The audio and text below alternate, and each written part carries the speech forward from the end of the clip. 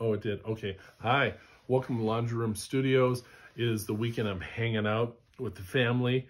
And one thing that I like to do when my kids are saying, I want to go and watch whatever kids movie, Diary of the Wimpy Kid or Ice Age or whatever, I'm going to go and sit with them, but I'm going to go and have my guitar with me.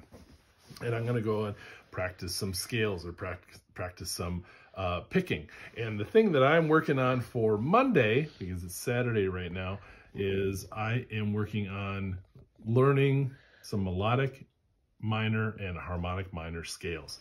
So the fun thing about melodic minor is that it is exactly the same as your major scale, except the third, instead of a major third, is a minor third. But everything else is the same. And then and so that would look like this on an A.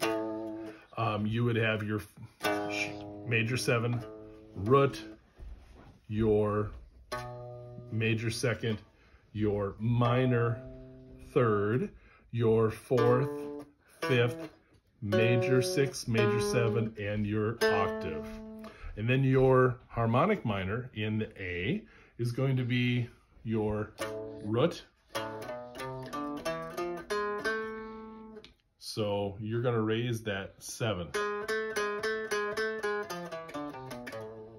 So that's what I do to be able to get a little extra practice time in during the week or the weekend if we're doing something and I don't actively need to be doing anything besides just sitting watching TV.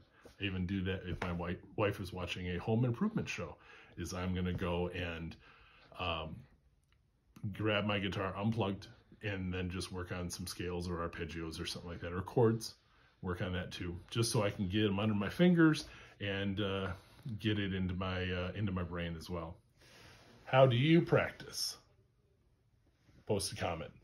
Thanks.